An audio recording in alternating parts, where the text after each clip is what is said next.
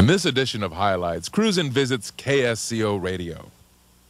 Good morning, a brighter day is here.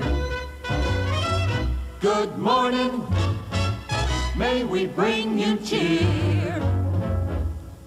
We've got time, we've got tunes, we've got time, tunes, and temperature. Get up and go, it's today, you know, on KSCO Radio. Community involvement is what KSCO is all about.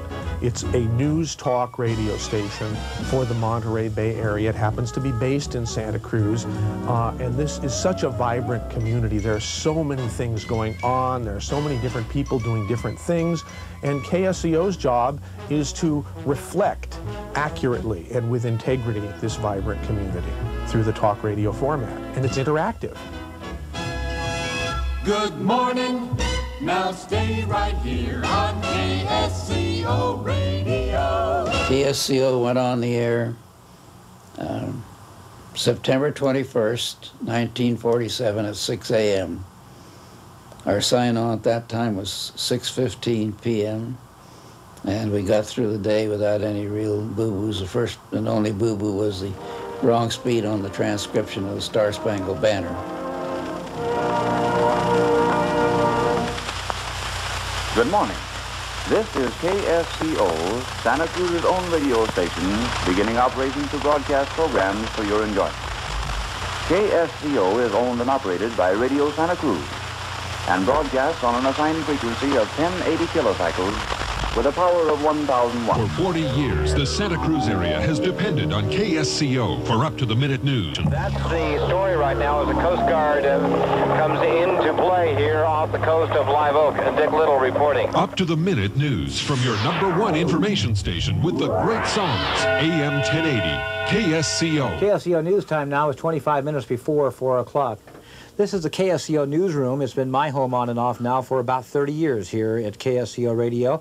And KSCO has been known as a station that has brought a lot of people through a lot of disasters over the last 35 to 40 years. The flood of '55, the flood of '82, the earthquake of '89.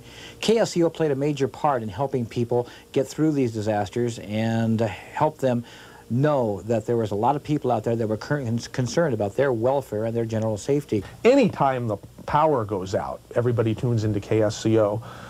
I find myself sometimes wishing that the power would go out so our ratings would go up. KSCO was built on Corcoran Lagoon for a very good reason. Vern Berlin selected the site of Corcoran Lagoon because of its electrical characteristics. We chose the lagoon because at that time you had to be only had a minimum number of houses within a certain distance. It met the requirement. The lagoon was available, and the lagoon gave a better ground system, which meant greater coverage. In fact, we had 1,000 watts when we started. It got out as good as a 5,000 watt station would on dry land. What's the name of this town? Santa Cruz. Have you got a good sound? Yes, we do. Well, tell me confidentially, who do most folks listen to?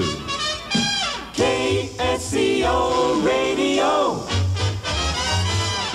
Mr. Berlin was very active in his acquisition of jingles, and I think he was one of the first broadcasters who used jingles that were specially produced with the station call letters back in the 40s. We have a master reel that has a lot of these treasured jingles from the 1940s and 50s. Most of them refer to KSCO as a music station, music, wonderful music. Every once in a while we might pot it down, and where it says music we'll say talk, wonderful talk on KSCO 1080. In the 2 years that I've owned KSCO, KSCO has been built into exactly what I dreamed it could and should be. And that is a very vibrant news talk radio station for the Monterey Bay. And the reason, all the credit goes to the staff. We couldn't have a better staff of people here at KSCO. How often does one get to put into practice a dream that he's had all his life? That's what KSCO is for me. I'm sorry, baby, but I really got gotta go to KSCO Radio. Bye.